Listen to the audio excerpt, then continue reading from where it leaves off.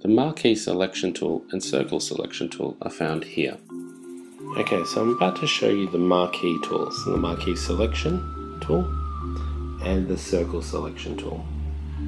The Marquee Selection tool allows you to select sections of your image on your canvas, and you can do that as a rectangle or as a square. This can be handy if you want to delete the side of an image by simply selecting it, and then you can cut it out just by cutting it.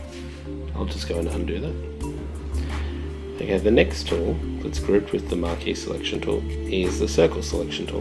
This pretty much does the same thing, although instead of selecting in squares and rectangles, it allows you to select in circles and ovals. This can be helpful and handy if you are looking at applying an effect to a particular area of your canvas.